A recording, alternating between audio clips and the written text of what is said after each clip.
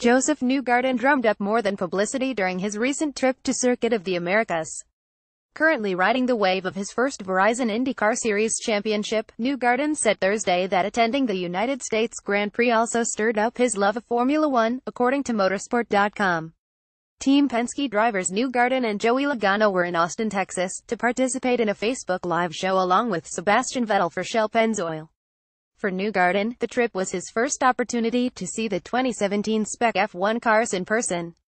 "It reignited my passion for F1 cars," he said of his trip to the Circuit of the Americas last weekend. "I haven't seen them up close in a couple of years. It's hard not to want to jump in the car and go try and compete with the guys." Some had speculated that the 26-year-old IndyCar racer would fill the empty seat at Scuderia Toro Rosso for the U.S. Grand Prix, though Newgarden claims he hadn't even spoken to STR about it. He also confirmed that he had talks with Haas F1 team about a full-time drive ahead of 2017, but the discussions were never anything serious.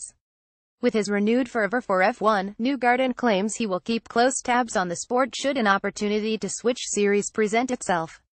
That said, he reaffirmed his commitment to IndyCar, as not to open the door to the type of international speculation that Fernando Alonso was subjected to until he resigned with McLaren.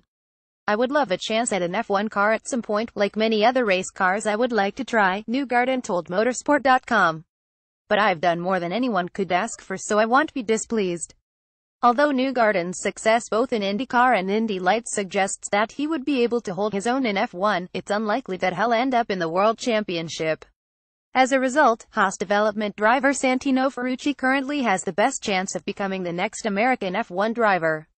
Thumbnail photo via Kyle Teradousa, Today Sports Images.